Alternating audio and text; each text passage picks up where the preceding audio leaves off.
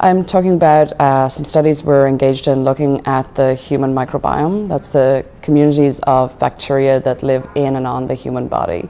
And we're specifically looking at those communities in neonatal gut samples and relating those communities to the propensity for those children to develop atopy at age 2. So looking at how the microbiome may be responsible for driving disease development and how changes in very, very early life in those communities, in their composition and in their function, may be the genesis of disease. So it turns out that if we look at children who are less than 6 months of age, that we can partition the children into groups. 3 different groups. Each one has a different microbiome composition that is relatively conserved across individuals within that group, but distinct across the 3 groups. And there's one of those groups with a small number of children in it. This is a population-based study that we were engaged in. It's the WHEEL study led by Christine Cole-Johnson and Dennis Ownby, a birth cohort of children in the Detroit area. And what we found is that that third group of children have a very compositionally distinct microbial enterotype or gut microbiome. And it's not just compositionally distinct, it's metabolically distinct as well.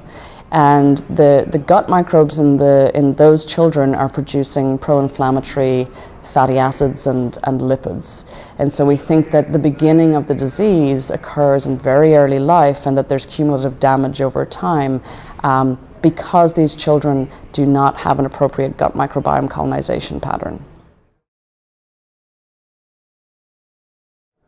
So they typically are allergic. So they will be allergic to allergens in the environment, to foods such as peanut or fish, for example, and they require medication for this. And the other issue is that atopy or allergy is commonly, though not always, a precursor for asthma development in childhood. And we can really only typically diagnose asthma clinically at 6 years of age.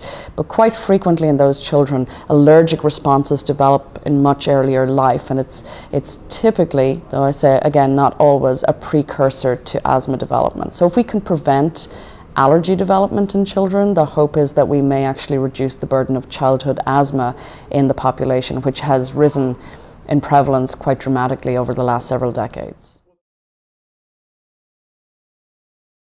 Yeah, it would be wonderful if we could use that moving forward. This is the first study of its kind to look at, we looked at 300 stool samples from these children.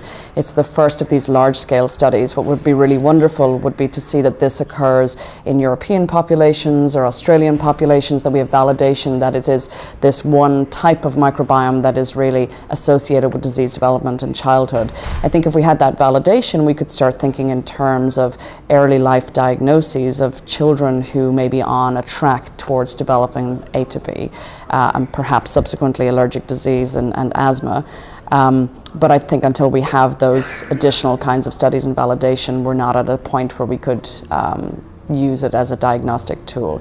The indications are good, but we need validation. I mean, we see similar trends across different diseases. So we had a study relatively recently showing that the composition of the gut microbiome is related to the degree of immune activation in HIV-infected patients who have their disease controlled by medication. There's no detectable HIV in their circulation, but those that have more activated immune responses usually have a shorter lifespan, and they succumb to cardiovascular and a range of other diseases.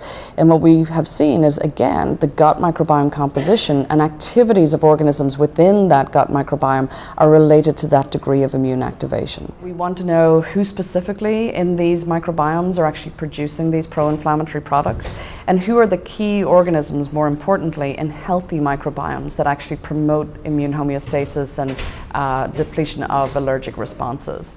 Ultimately, we would like to develop a therapeutic approach to treating patients and perhaps even neonates in very early life, though we must be very careful because these are very, very susceptible infants who are just developing their gut microbiome.